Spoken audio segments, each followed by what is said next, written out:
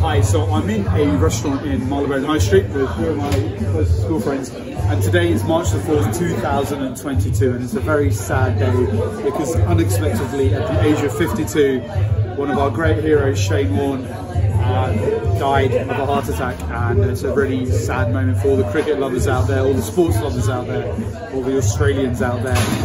So I got to know Shane Warne in 1993 as a 14-year-old when he came over with the Australian team for the Ashes, and he bowled that wonderful delivery to Mike Gadding and it pitched outside leg and hit the top of off.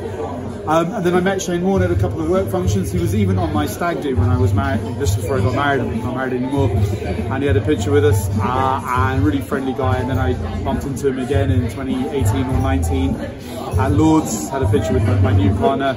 One of the great guys who transcended sport. And today I just want to raise a glass to Shane Warne and say thank you for everything. You weren't just a cricketer, you were more than that. And it pains me to say that you're no longer with us at the tender age of 52. So to Shane Warne, thank you. May you rest in peace. Thank you.